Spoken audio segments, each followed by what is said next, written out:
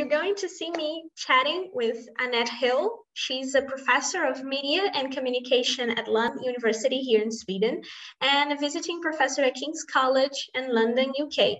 Her research focuses on audience and popular culture with interests in media engagement, everyday life, genres, production studies, and cultures of viewing.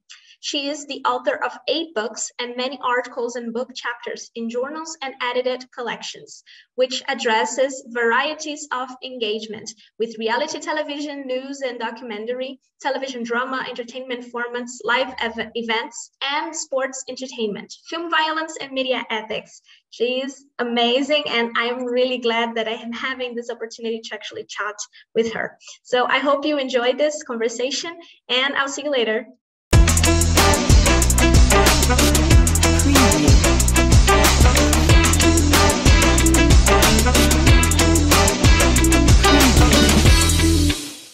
So Annette, first of all, thank you so much for your kindness to actually talk to me about your research and your fields of interest.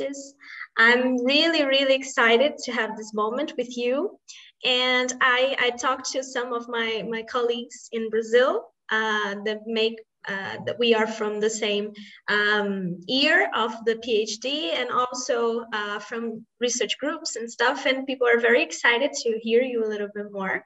So I will share with them the link of this interview. So thank you also for letting me record it. Yeah, it's my pleasure, and I say greetings to anyone that's watching this video, and thank you very much for being interested in the kind of research we do on reality television and engagement. Yeah. Yay. Okay, so I made some questions, I already sent you, basically 5 ground questions that I believe are important for us to discuss, but feel like really free to comment on anything you think it may be interesting, to put some thoughts or maybe some advices of a research. I don't know, you feel free for that. So the first question is, what made you understand engagement as a spectrum and not simply as a yes or no circumstance? That's a really good question, Anna. And I guess it goes back in time a little bit to ways that I started to look at engagement in a bit more detail.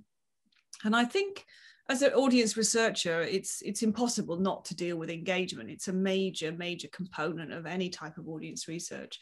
But I had used it, I think, in the past more in a kind of a single mode of critical engagement. And a lot of the work that I'd done in the Restyling Factuality book, which was kind of, sort of 2003, 2004, 2005, was about critical engagement with different types of factuality, from news to documentary to lifestyle to reality television.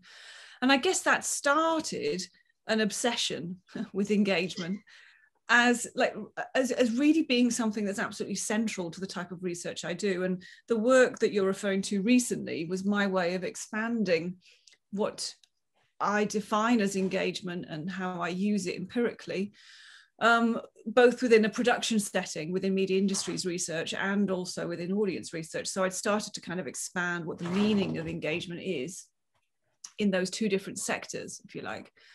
And the crucial thing I understood, and this was a light bulb moment when I started to talk to different academics like John Corner or Joke Hermes or Peter Dahlgren, and when I started to talk to industry people, really talented industry people like Douglas Wood or Julie Donovan, and I realized that engagement's relational.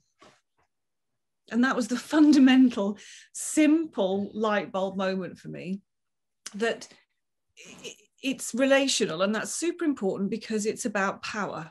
It's about power relations.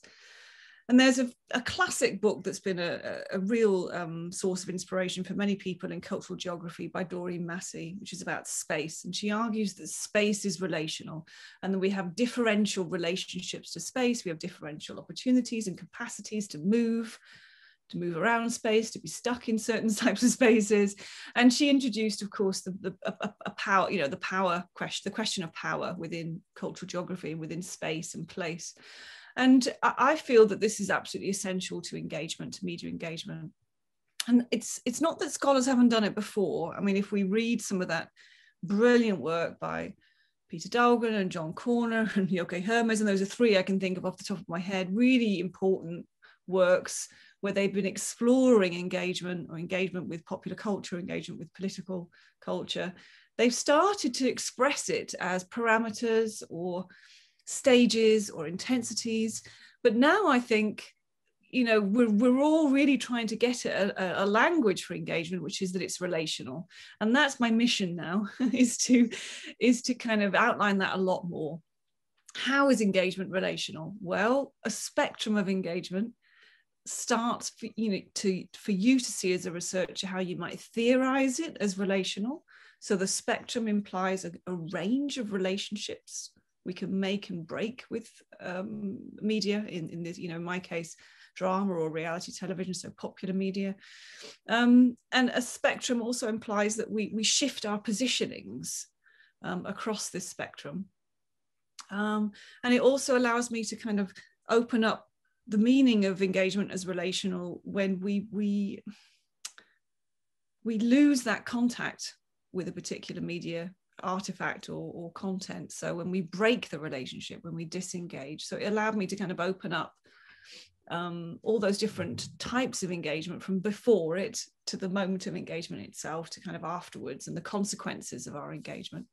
So all of that has led me to kind of use the term spectrum, which is really my way of saying that we have a sort of protean, a shifting, changing relationship with media, and that's what engagement means to me. And then that opens up all the classic questions around identities and around questions of power. A long answer, but I've tried to encapsulate about 20 years of thinking about the blimmin' concept.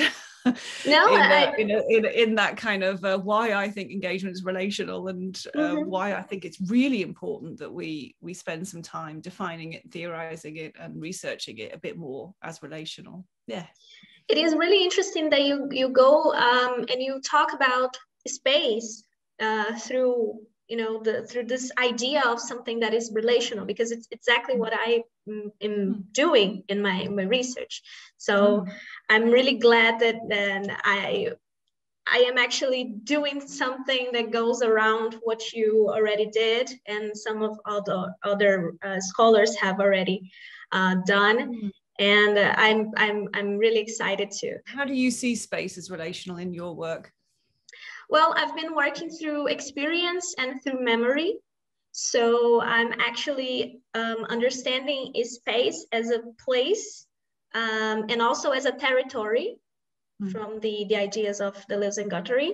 And I'm articulating this to the idea that those spaces, they actually make transmedia dynamics be sustainable, because they encapsulate all sorts of experiences, of different experiences, and those experiences pass through the engagement, because they, like you said, they shift, they change throughout our story. So maybe when we go to those theme parks when we are kids, we will have a kind of relation with that, but when we go as a parent, we will have another life or another experience through that space. So I'm working with these ideas. So I'm really excited that you actually quoted the idea of space also being relational, because it's one of my main points in my research. Good. Well, we're thinking along the same lines then. Yes, I'm glad. My second question is, what is the difference between the embedded engagement and fun relationship with a certain media content? Yeah, I mean, fan engagement and embedded engagement do cross over. I mean, there's clear entanglements between fan studies when you look at intense types of fan engagement and what I've been talking about as embedded engagement. And I think it's exciting to look at the connections. So in no way are they separate. I think there's a kind of messy crossing over between fan engagement and embedded engagement, absolutely. And a lot of that, of course, is contingent on how someone identifies themselves. So if they identify themselves as a fan, then when they're talking about their intensity of engagement, their passionate engagement, or their anti-fandom, so their negative engagement, then you know, we take that with the fan identity and all the kind of literature and theorizing around fandom, which is so interesting. And for me, embedded engagement is more than fan engagement. So you can be a fan and you can engage passionately, positively or negatively with your object of fandom. But embedded engagement is absolutely bringing in the notion of time. So it really brings in the temporal relationship of engagement. And that's absolutely crucial.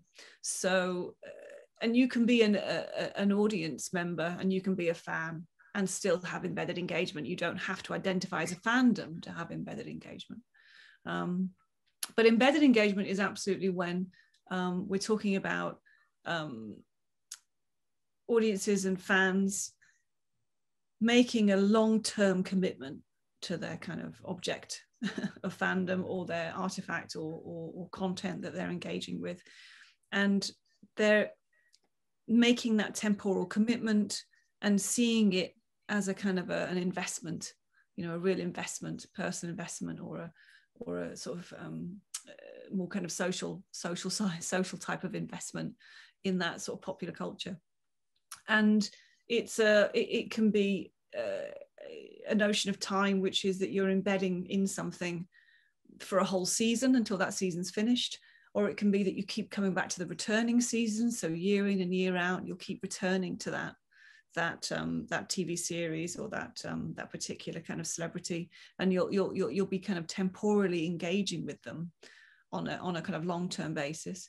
But it also takes into account when you have a temporal relationship with something where it's absolutely embedded in your daily life, so that you can also incorporate it constantly into your kind of mundane routines. So it tries to get at all the different temporal relationships we have with something, but we know we're engaging with an artifact or a TV series or something from popular culture, which is going to take a lot of our time, and we give that time up. You know, we don't go, oh man, I don't know if I want to commit to this series, you know, I've watched the first episode, I'm out. That is an embedded engagement. It's really kind of seeing, okay, I'm watching Lucifer and I'm going to go through all the seasons right the way to now, you know, even if there's some dodgy moments and some things where things aren't quite, you know, happening, I'm going to stay embedded in my engagement with that kind of series right the way through. I think that one of the funniest examples, which we've seen a lot of people research at the moment, is Game of Thrones, where people had embedded engagement with that transmedia story world right the way through to the bitter end. And of course, you could be a fan or you could be an audience, but nevertheless, that was a kind of real embedded engagement through to a kind of ultimate sense of disappointment. But yes. you know, that involved a serious commitment of time, you know. Yeah. There is some new research from Susanna Tosca and Lisbeth Klaustrup from Denmark, and they comment on how different generations understand this idea of being a fan of something.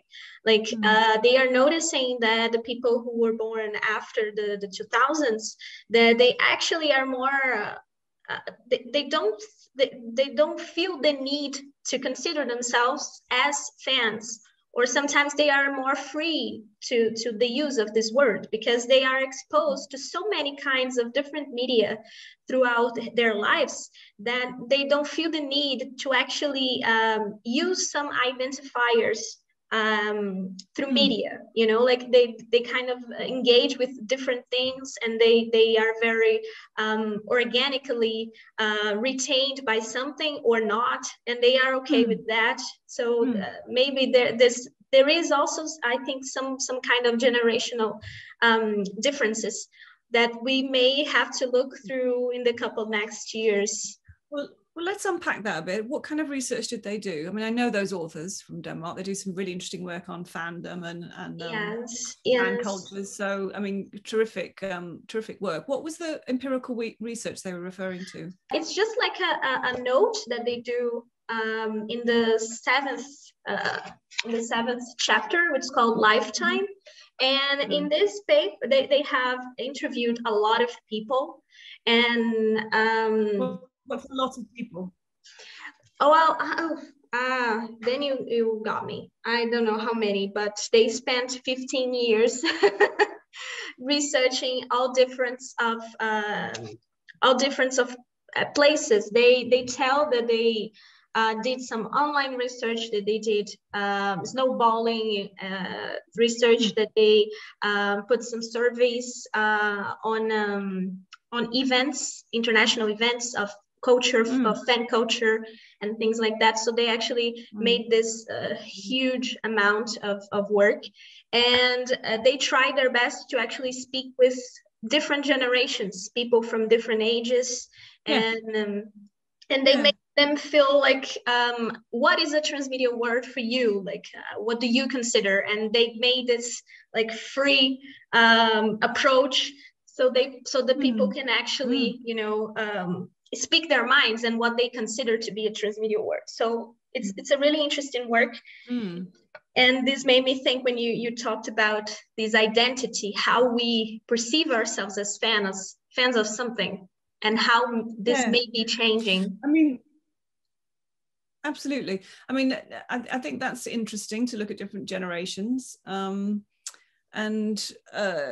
I'm thinking about some recent research that I was involved with, which was studying Generation Z and millennials for streaming entertainment platforms in the 4 Nordic regions. And I would say that people were very, very articulate about their fandom. Yeah. So I don't know if something's changed in the COVID-19 context. I don't know. So they were very articulate about fandom. I mean, I think fandom scholars have always shown that there's a kind of an unnecessary stigma around it, and certainly maybe these scholars are suggesting that stigma's past, maybe that stigma is kind of for an older generation that sort of grew up with that sort of stigma from the 70s, 80s, 90s around kind of passionate fandom and pathology of fandom, those kinds of things that we'd see in the popular press. Maybe they're saying that kind of Gen Z millennials don't feel that stigmatization in any way as a framing device for their kind of engagement. But in this kind of research that I did in December, it was striking in the pandemic period across the 4 Nordic countries that people had time to invest in fandom, because they're stuck, pretty kind of immobile, as you know, in these kind of current COVID-19 context. And maybe there's a kind of reassessment for Gen Z, for example, around what fandom is to them, and whether that's important to them, what kind of time investment they want to make in that fandom, how they want to share their identity as fans or not. Well, very interesting, isn't it? Shifting identity. It is. Yeah, there is something interesting also in the research of these 2 authors, is that they tried their best to actually speak with people that are not part of that prosumer idea of fandom, like those people that actually writes fan fictions, that goes to cosplay events and things like that. So maybe this difference of how they perceive themselves goes through that also, you can also have gradations of fandom. I think we spent so many times talking about this hardcore fan that actually lives through the media, the media content, and we forget that there are a lot of different there is a spectrum of fandom also, I believe. I don't know. It is, absolutely. And it's intensely hierarchical, right? How did you identify that they were talking about a sort of embedded engagement? Was it a set of expressions, how they perceive their affection, their body language? I don't know. How was for you to actually see that and say, okay, that's about embedded engagement? For that particular case study, we did this multi-site qualitative research. So we were, it was myself and a team of really talented assistants who were working with me, and a kind of industry consultant that was working with me. And we went into the actual production company and sort of spent time with them through the auditions they were doing in a theatre in London, right through to a kind of the big events that they ran in Earl's Court in London. And we did a combination of sort of interviews with the producers and the contestants and the families of the contestants, alongside the kind of the live audiences. And then we followed up with some kind of at-home audiences, kind of go-along interviews with sort of audiences at home as well, who were watching the live events in their living rooms. So I think the multi-site types of audience research we did really allowed us to see where the temporal relationship was coming out strongly in their engagement with Got to Dance. And what we found was, for example, this was very easy to see. You would be talking to contestants at the auditions who were coming along, and they had a big set of family supporters and friends who were there with them. Quite often, those contestants were part of a dance school or a local dance community of some kind. So they had a big kind of network of supporters, and some of them might have just helped them get to the audition site, and others were kind of hanging out with them and waiting, right, for them in the corridors and the sort of outside the venue, and would go into the theatre space to kind of be the live audience for the audition. And it was really obvious that they auditioned year on year. You know, they prepared to audition year on year, because this was like a national show. It was its fifth season, and all the local dance communities, as well as amateur dancers and kind of semi-professional dance schools, went to this show. You know, so it was very obvious to us that they were embedding themselves and making a kind of a year-on-year commitment to the show.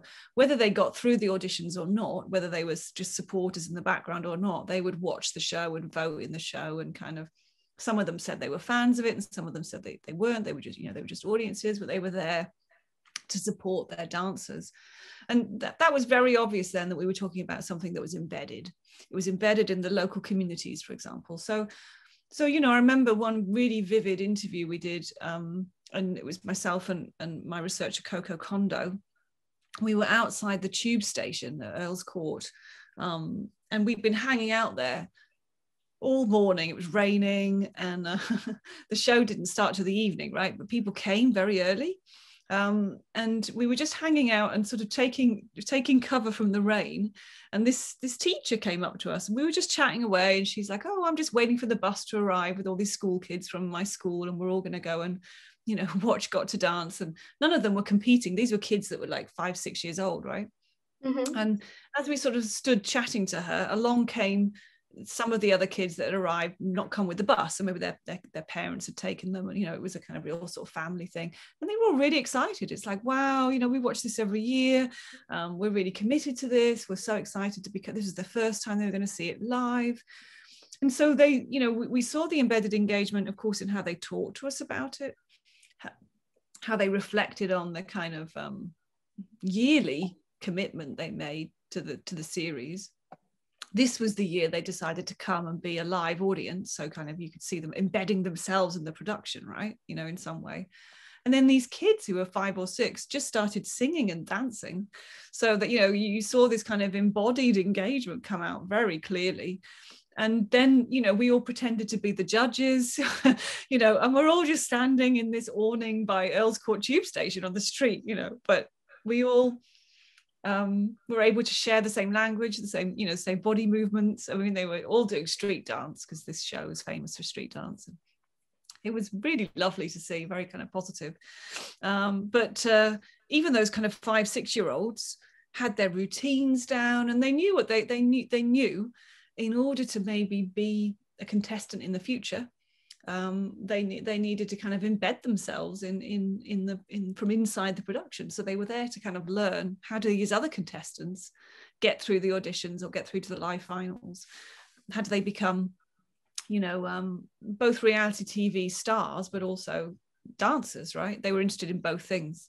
And so that was fascinating to me. And they were really, you know, and it was embedded in the schools. So the schools, you know, the teachers were using Got to Dance as a pro-social way of teaching about commitment and passion for your kind of, you know, lifestyle choices, and how important dance is as a kind of, you know, a bodily form of participation. And you know, you can really see it embedded everywhere. It was a really interesting kind of socializing around the show within sort of communities and sort of local areas across the whole of the United Kingdom. Yeah. Really interesting. I was thinking a lot about that because, as you know, I'm relating in your idea of embedded engagement with memory. And I also see a lot of that. I work as a guide, a Disney guide. I think I commented that with you. And I saw that year by year, you know, like this memory thing that they have with the brands, with the stories, the childhood. And I think this is one of the points of contact when we talk about how to identify and how to understand the embedded engagement. And that's exactly my fourth question for you, is how do you relate embedded engagement and memory? Well, I didn't, so I'm very keen to see how you will do it in your research, because I think that's a really great question. I mean, I guess because of the temporal relationship, you've got something very interesting to sort of consider there in our memories for a particular artifact, a particular event, a particular brand. So in your case, a kind of a brand as well as a kind of a live event which you participate in, and then that becomes part of your kind of experience of Disney. So really interesting all round there. I mean, I think if we go back to the sort of Got to Dance case, which made me unpack time as a kind of factor in engagement,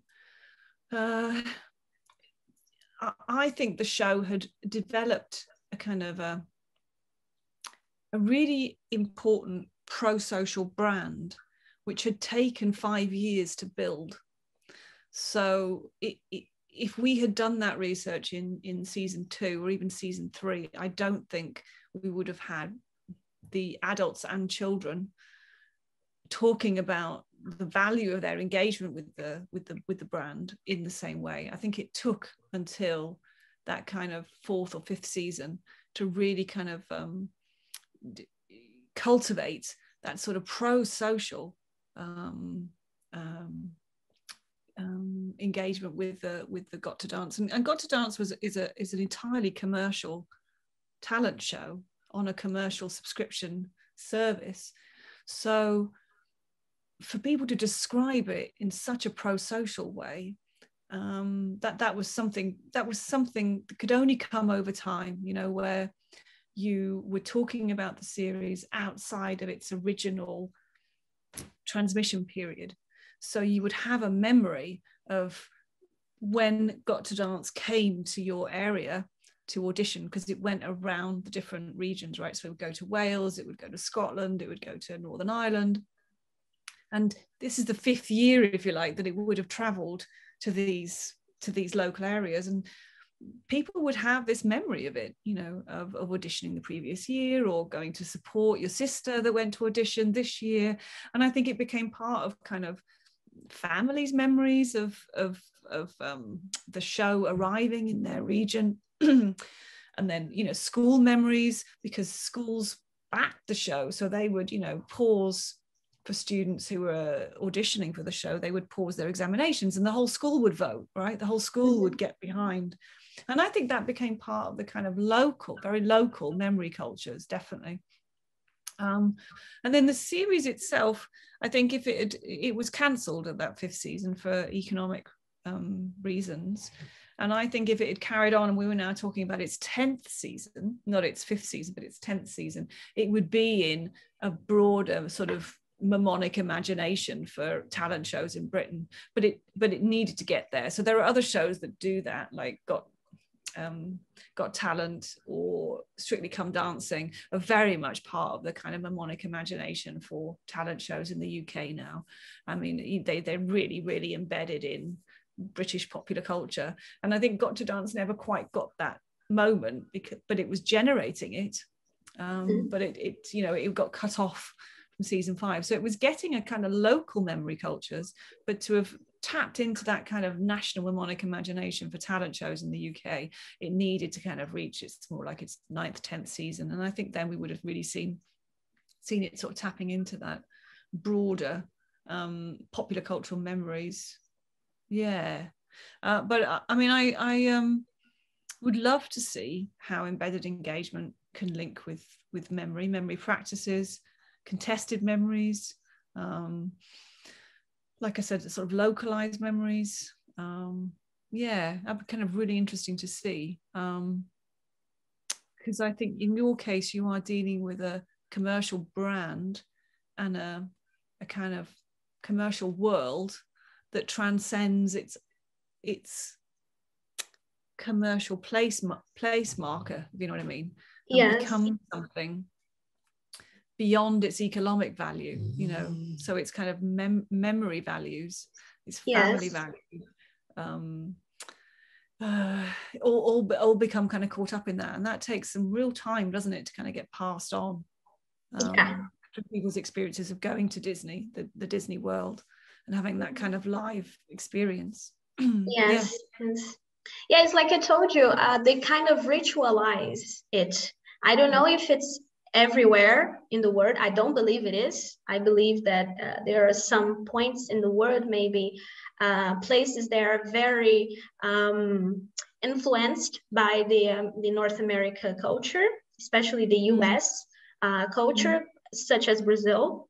And I think we kind of culturalize these rituals. Like I think I exemplified to you in our first conversation that we have this huge adolescent groups from 14 to 16 years old, more or less, that they go to Disney in this organized sets, because it's kind of a rite of passage. So there are kinds of rituals that are getting embedded in our lives, in our lifetime, even though we sometimes do not share the same culture. We do not share the same ideas of country, of territory, of things like that. So it's kind of this place that is suspended, because it doesn't actually, it embodies the American way of life in all sorts of ways. But at the same time, since it's disconnected, it also can be accessed from a lot of places around the world. So I'm really excited to do this, to actually think about your idea throughout memory. I also came across this idea from, I think it's Deus, that's the name of the person. He wrote this PhD dissertation about about media life, that he tries to theorize. Mark Thursday's book. Yes. So I actually came across a person that used this idea and is talking about transmedia life, which I think it's the point that I'm doing, an intersection between your thoughts and memory, and also my works with space. So I'm really excited to do that. Very interesting set of connections. Yeah. Okay, so last question. From an audience engagement perspective, do you notice any patterns in the combination of cognition and affection that contributes to the longevity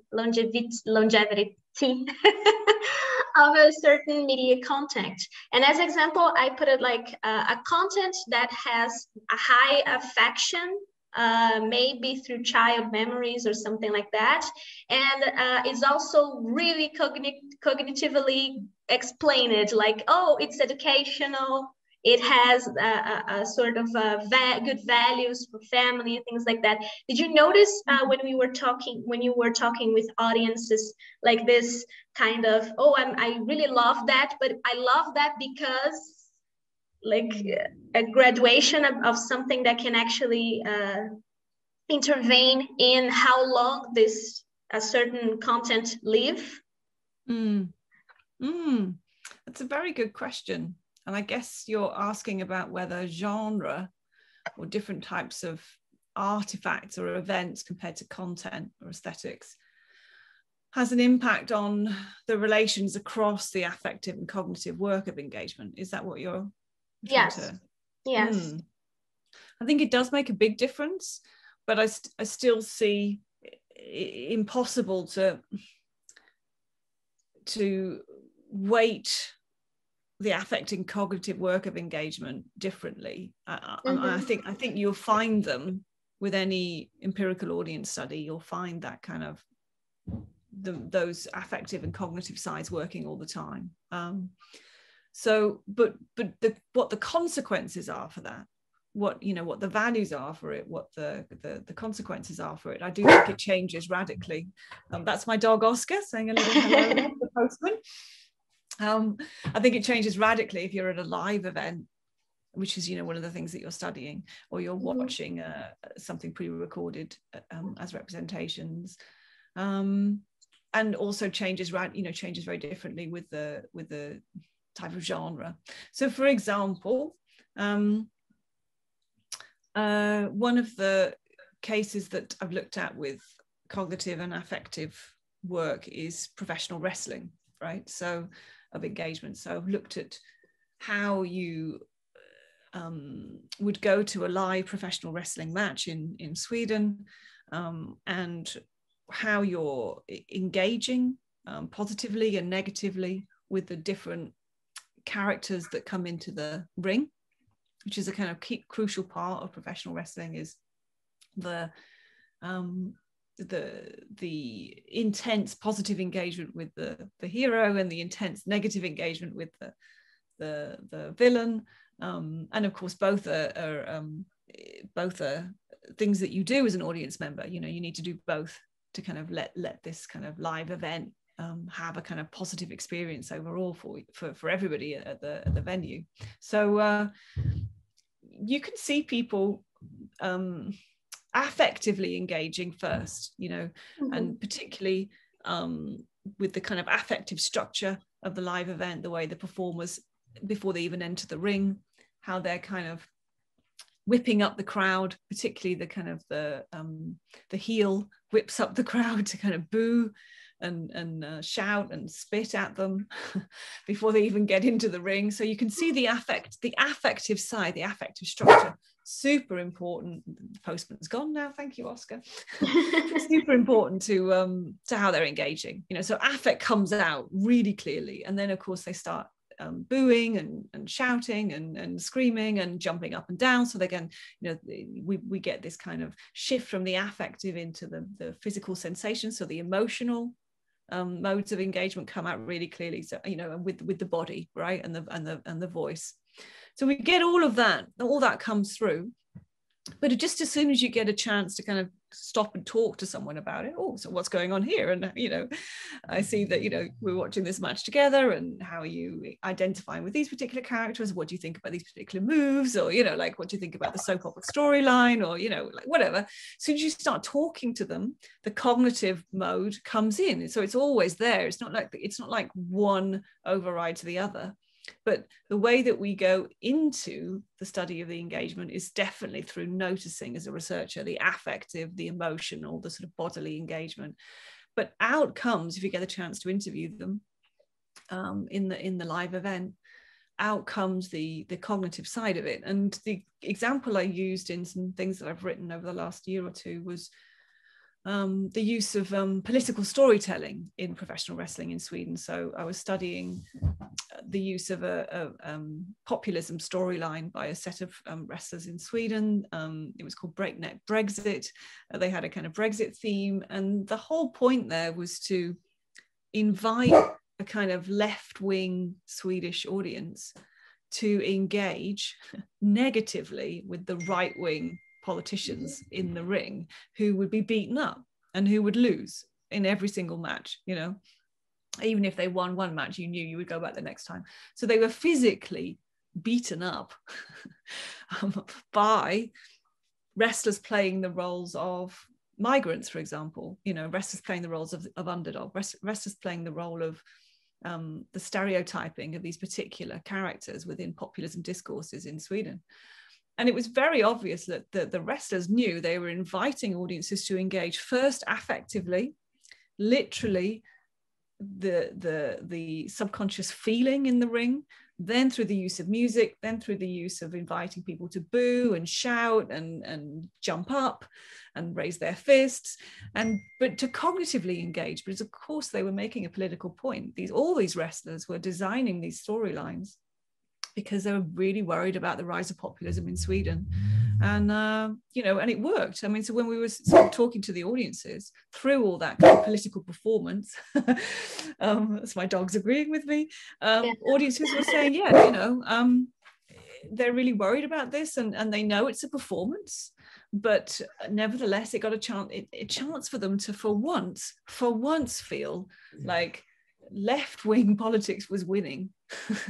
You know, even if only in the ring, only in the drama, the political drama of the ring.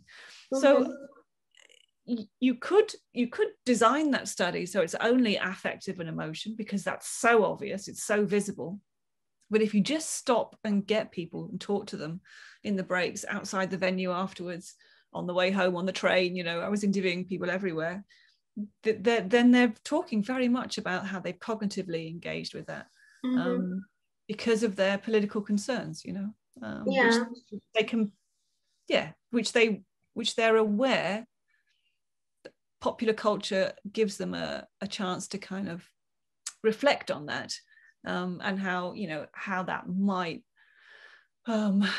give them some sort of awareness of what they will do with their voting powers, or how they might go on social movements, you know, in Sweden, and so protest against the rise of populism. So it's very interesting.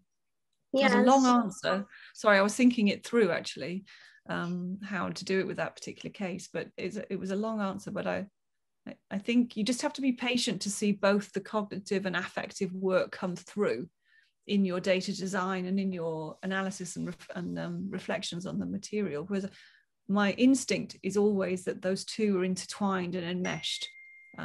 Even if you see one going more clearly than the other to start with, take time to look for those modes of engagement sort of coming through. Yeah, you know, this approach of having having affective and cognitive like intertwined. I remember Danielle Kahneman work, neuroscience, from the, you know, the one and the two, the system one and the system two, and how they works in our brain. And I think that is the thing. I mean, we actually feel first, and then we can actually start thinking about it after. But maybe since the difference of one thing and the other is so small, it happens almost simultaneously. Like we provide rational explanations for our feelings almost instantly when we feel it, you know. So I think it's more or less around that, you know, having actually feeling and actually thinking about what you're feeling, or at least trying to think about what you're feeling. And often our motivations for, you know, for engaging with something will be cognitively driven. Yes. Even if then when we're engaging, in comes, oh, well, actually it's emotionally driven as well, or those two things are mixed together. But certainly in the case of the wrestling example, I would say anyone that was following that particular political storyline, which went on for quite a few years, they even had a live wrestling event at the time of the Swedish election. So anyone going to that event, your motivations to engage with it would be cognitively first, but then it'd be very hard to disentangle that from the sort of the affective and emotional and physical engagement with the kind of live experience itself, right? Yeah, definitely. And then afterwards, it all gets mixed up again together, Yeah. Well, Annette, thank you so much for your time, for your consideration with me, with my work. And I would like to give you some time if you want to add something, maybe around what we talked about, or like say something for the Brazilian people that are watching. And so just gratitude for all this kindness of yours. And I hope to actually have other opportunities for us to talk. And I'll definitely send you my PhD research if you like to. Yes, absolutely. It will be available in English also. So I would love to hear your thoughts about it. Oh, thank you. I want to thank you for taking the time to craft such lovely questions for me. I felt they were tailor-made for my research. So thank you for your sort of careful reading and very thoughtful and perceptive questions. I think you've got a lot to contribute in terms of the intersections between kind of live events, the Disney brand, the Disney transmedia story worlds, memories, fan worlds that you've described, and kind of embedded engagement. That sounds kind of a really terrific mix. So I look forward to seeing how you sort of put that together.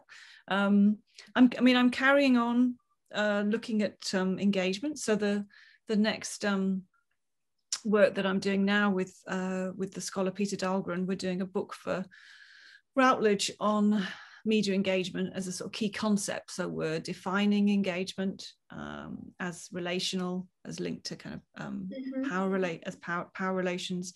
We're offering a model for the parameters of media engagement that you can apply, which is designed specifically for this example like I gave, for in relation to where the political meets the popular. So that kind of crossover of sort of political spheres and popular cultural spheres, this sort of model works especially for that. And we're sort of just reaching out to people. If they're aware of studies that link to this, please get in touch and let us know. We're just now at this point designing a new study, which will be transnational audiences in Malaysia and Vietnam. So we're kind of really interested in sort of transnational engagement, and curious if people who are listening to this have examples of different types of media engagement, particularly which cross over those spheres, particularly from transnational contexts. We'd love to hear from you, definitely. And other than that, the next thing I'm really curious about and want to write about is reaction media. So when we're watching someone else who's engaged with something else, I'm sort of really curious about reaction media, and just get in touch with examples, because I'd love to hear about different examples of that. Yeah, you reminded me of a very interesting React video that I saw a couple of months ago. It's this British guy. He always reacts to big music videos from all around the world. So people send him like a video that hits more than 1 million views in 1 week or 2 days or something like that. And he was reacting to this Korean pop group, which is called Blackpink. And he was watching one of their music videos, and he was like, oh, I love the fact that they mix Korean with English and they do that. And then he got like thousands of comments like, It's amazing how centered people think the English are, and then they started to actually have a conversation about language and language barriers and things like that. So it actually became very interesting. So those reaction movie videos, I think they are really interesting. I would love to read all of those papers that you were working on. Yeah, I mean, I think it's a reaction media is a new genre, definitely. Yeah. And it's been around for a long time in radio or in theatre, where someone, they can be an ordinary citizen, but quite often they're a comedian or they're a performer in some way anyway, react to something. And then we, the audience, are reacting to them, reacting to something. And I think it's a really interesting, very intense form of the performance of audiencehood. Yeah, so it's very intense. Yeah, it's a reaction inception. Yeah, I mean, it's like a hall of mirrors, isn't it? All the different reactions. And I've seen it in documentary done with a very serious message. I've seen it done in, of course, comedy. I've seen it done in porn. Seen it done in podcasting, around kind of transmedia story worlds. There's a lot there around gaming, music videos. You know, it's a very, very interesting thing around digital boredom. You know, there's kind of reaction media about people being bored and doing nothing, you know, the art of doing nothing. So I think it's a terrific new genre that I want to study. Definitely. Yeah, I don't know if this channel is still on, but there was a channel on YouTube that it was only a chair, like you saw 24/7 a chair, and sometimes a person sits there and like keeps staring to the camera, but then again it was the chair. So that was the whole dynamic of the channel, and it had like more than 1 million subscribers and things like that. So yeah, we are in front of a really, really interesting products of media. Yes, exactly. You're absolutely right. And I sort of open out a call on reaction media, so see what we can find. I'm really excited. Around the world. I mean, it goes back in Japan, you know, to the 80s with some amazing reaction media through sort of television formats like game shows and stuff. You know, so very, very interesting, different trans-regional interpretations of reaction media. You know, so yeah, cool. Really, really interesting. That's something. If I get a chance, that's something I'm going to start working on. Nice. Well, Annette, so thank you again for your time and everything else. I'm really glad that I had a chance to talk to you about your work, and I'm really excited to see what's coming next. You're welcome. Thank you so much, and stay in touch, yeah? Yeah, sure. Thank you. All right. Take care. Bye. Bye.